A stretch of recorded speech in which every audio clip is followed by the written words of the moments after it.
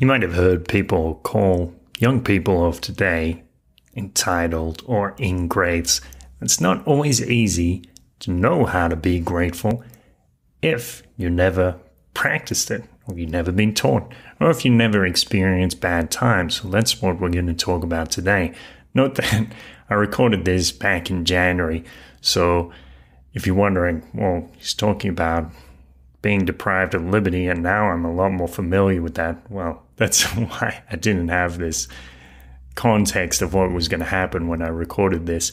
But maybe that will mean that you get so much more out of this episode. Let's begin.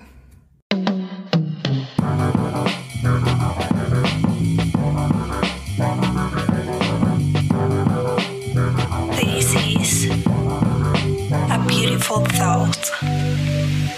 Welcome, distinguished travelers, ladies, gentlemen, extraterrestrials, and fellow welcome guests to this grand exposition of wonderfulness.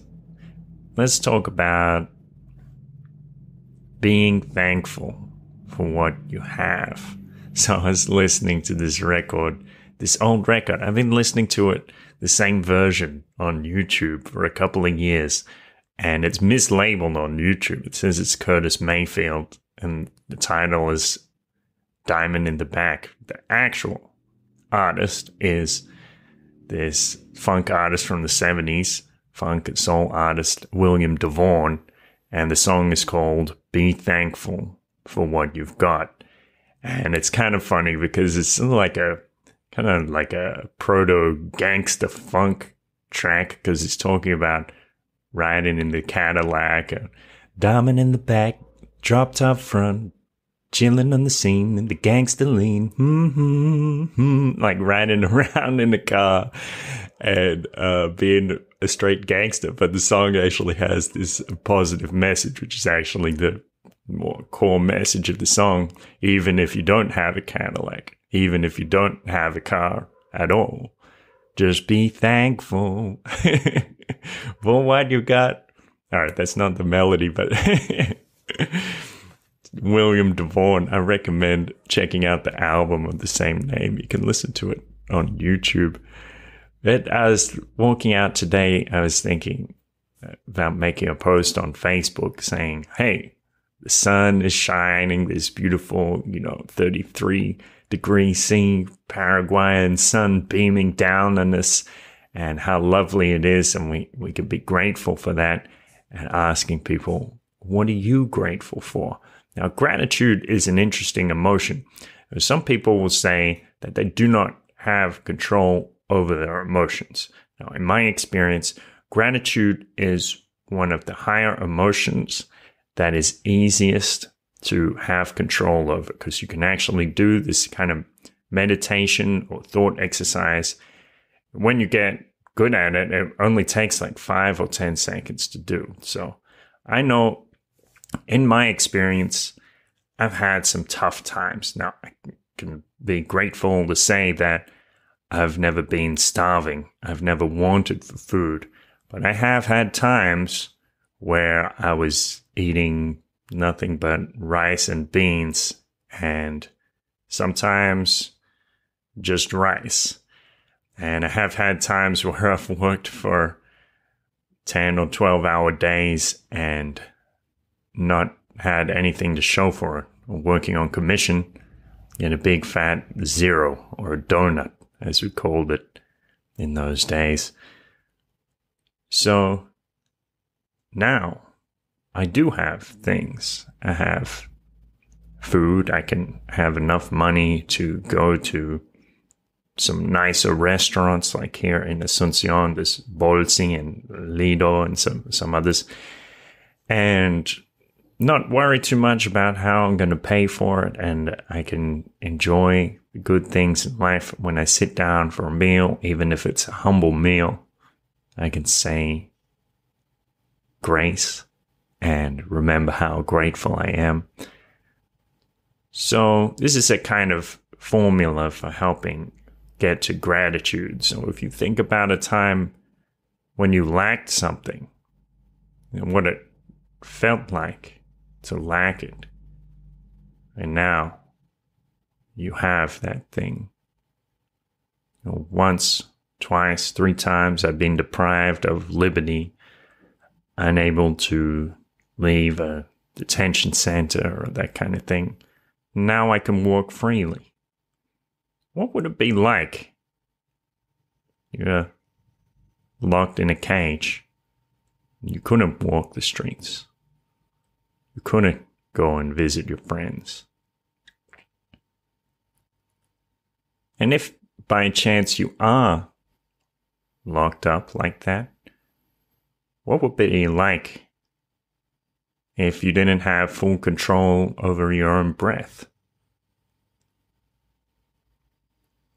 Likely you do have control over your own breath.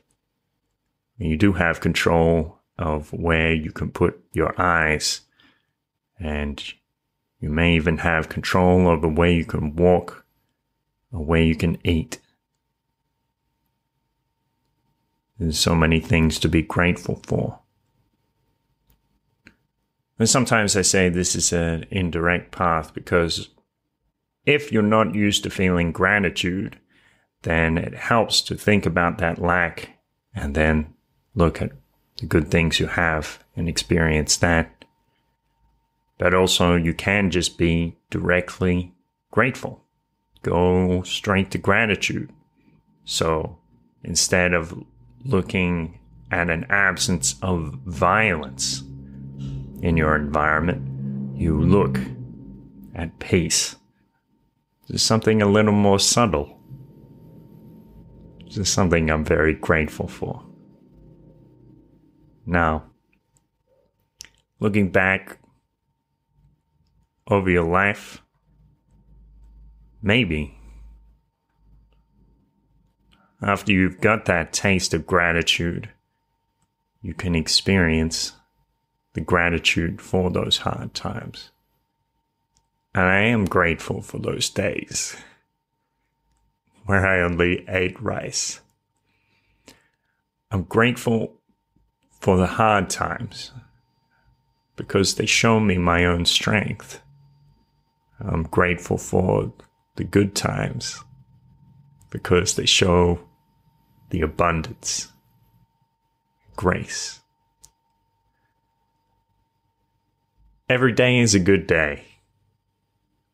And maybe tomorrow will be just a little bit better than today. Thank you so much for listening. Thank you for trying, actively putting in the effort to experience gratitude in your life. As I said, it's one of the easiest higher emotions to access by looking at the things you have and appreciating them. And it's not like a lot of drugs you have to pay for. Absolutely free and available to you in almost any moment of the day. Thank you for experiencing gratitude. Have a great day. Enjoy that Paraguayan sun if you're here in Asuncion. And I'll talk to you soon. A beautiful thought. Thank you for coming along. Thank you for being thankful. And thank you for thinking about a friend who might enjoy this, who might gain some insight or some benefit to their own emotional intelligence by listening to this episode.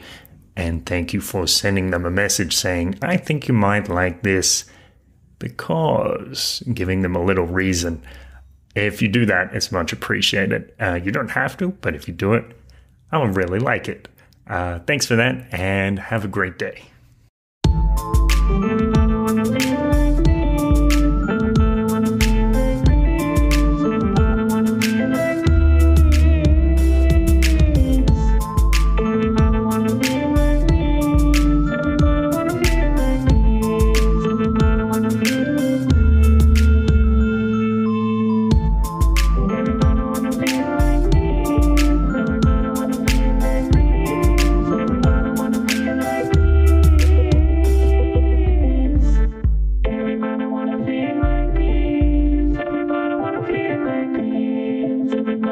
you.